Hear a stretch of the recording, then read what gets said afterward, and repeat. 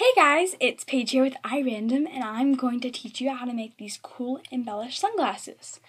So what you're going to need today is you're going to need a pair of sunglasses that you're totally happy to redecorate. You're going to need some tape, some glue, and some cute little embellishment stuff.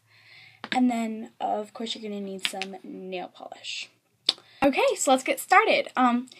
So what you're going to need to do is you're going to take your tape and make a strip a bit longer than your sunglasses, so you can put it on your sunglasses like this. So then you can have clean lines up here and down there, and that they'll just look cute like that.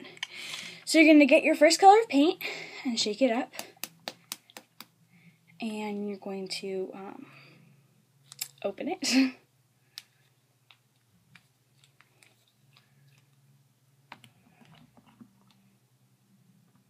Okay, so you're going to just paint the rim down here, like so.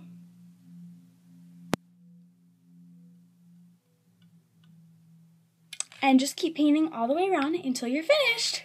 Okay, so once you've done painting the bottoms, make sure you also get the bottom edge down there too. You are ready to paint up here. So now you're going to choose a different color and start working on the top. So once you're done painting the top, your sunglasses will look sort of like this in whatever colors you want.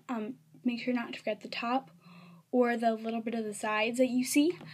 And then you're going to let that dry for about 30 seconds or so, just so the tape, when you rip the tape off, no nail polish will come with it. So after you're done waiting, you are going to just rip the tape off carefully.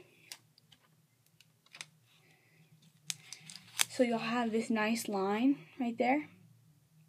So then you can paint in that space. So next you're just going to paint in that space.